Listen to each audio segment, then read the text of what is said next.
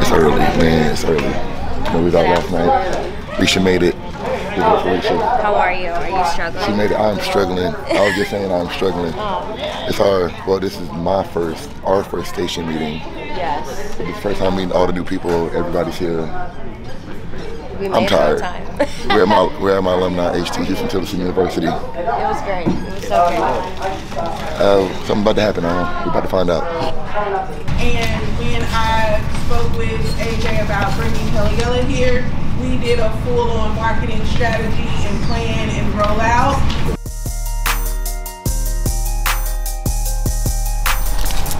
I got Risha with me. She's never been to HT before. First time. So we're gonna show her around and do a little bit of the Yella origin story because it all started right here at HT. Y'all see I'm repping today. Okay. I got my hat on. They told me we was gonna be here for the meeting, so I had to pull it out.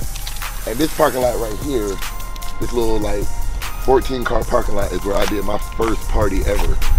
The DJ didn't show up for the party, and I was in my room DJing.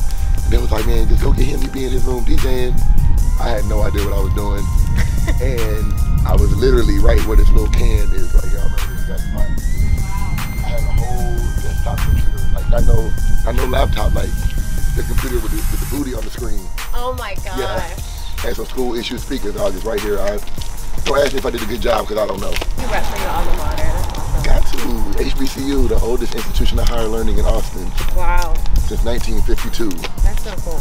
When Houston and Tillerson, that's why all the buildings got two names, like Davis during, we was in the, I don't know, we doing about, like this is the DB, the AL. Oh, okay. Like Houston, Tillerson, each building has a name from Houston and Tillerson. This is Union right here. Like the dining hall? Yeah. Oh, okay. Like the kicking space. So every Friday from 11 to 1, I would DJ in here. It didn't look this nice back then, but I would DJ in here. So you got a picture like me as a college student, just starting to DJ. I'm with all of my peers that like I eat lunch with and go to class with. It's daytime, it's bright, nobody's drinking. That's how I started DJing. So you gotta imagine it's kind of a hard crowd to deal with. But we got Greeks like that used to like step through and stuff and keep it live. Turn it up. We're gonna make it hot. We're gonna make it hot right now. Is it live? I'm just old, just reminiscing on old nigga shit. Oh, I feel that. I feel that though. You gotta get back to the alumni, man. Not dressed up right now, but you know, come homecoming. You get it right now. You know, practicing for homecoming. It's the behind the scenes. February 19th. Yeah, we in early. Gotta get it right. Shit, we can't be slacking out there. That's pretty much a Yella origin story. And the basketball games too. Those are lit. DJing the basketball games because like, you know, if the game get close, you drop that nut. If you buck in there, you turn it up.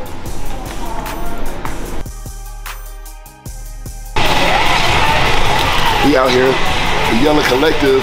As you can see, it's been a long weekend and my voice is kind of gone, but that's part of the game. We at the Yella Collective, we're doing a self-defense class because, like me, I be downtown a lot. It's a lot of weirdos. Let's keep it 100. It's a lot of weirdos. This is for all people, all ages. We're gonna do it again. So you're gonna see how it goes. Coach just flew in from London. Shout out to Melanie, she flew in to teach the class. I might even attack some girls so we could, you know, somebody gotta do it so we can see how to defend that. That's all I was looking for, defend that. I just don't want to get like judo flipped or nothing, so we're gonna see. Hopefully somebody else volunteers. We're gonna do a little bit of stuff that I have learned in my career as a probation officer. Some self-defense techniques, no gloves, no wraps. This is stuff that you can use out on the street to protect yourself. My main goal from this is to show you how to get yourself out of the situation. I'm not here to teach you how to like get into a street fight with the person. I want you to be able to get away. Leave and get away, that's the goal. So we will do a few different techniques that are striking techniques, but again, the idea is you're getting yourself out of the situation, getting to a position where you can get out and run away or get help. So just get warmed up a little bit, stretch out your arms, stretch out your legs, any areas in particular that you feel are tight more than others, just kind of get loosened up and then we'll get going.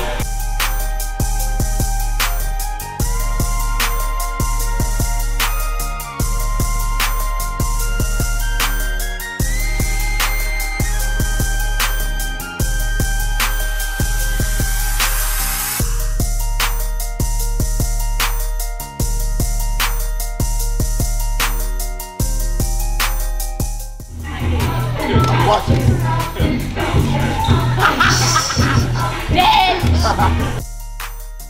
What does it mean to like sign a boxer?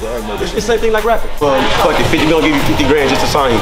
But like your next 10 fights, or it's a 5-fight contract, or it's a 10-fight contract. A lot of people like at the beginning stage, they don't get no advances unless you got a name or you got a whole bunch of following or something like that. Like my first fight was like 2K, you know what I'm saying?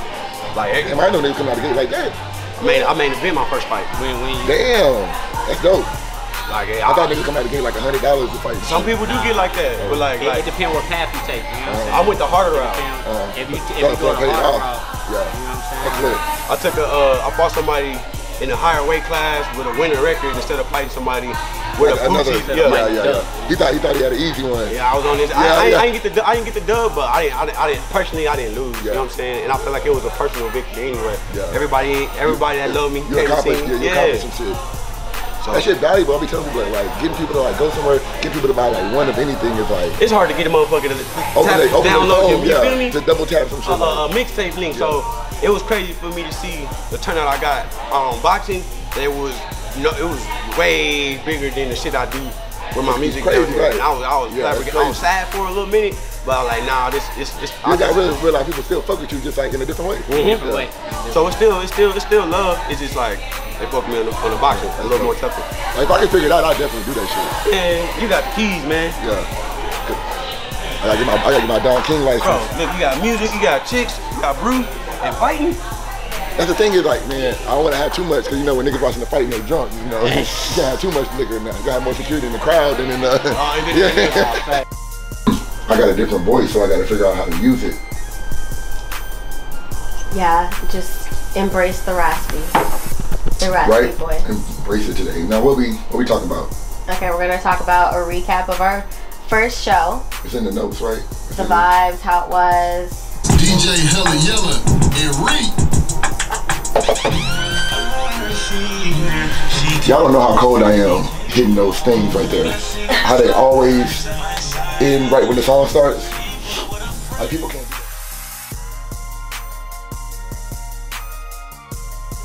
Alright, you spoke about your dad. A lot of people don't know.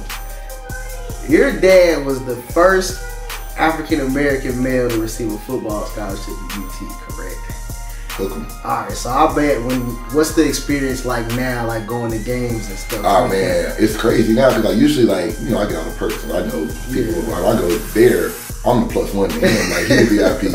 Like I call my dad, like, man, you gonna go to the game? Like, can you get the tickets? Like we in the players box, like open bar, barbecue, all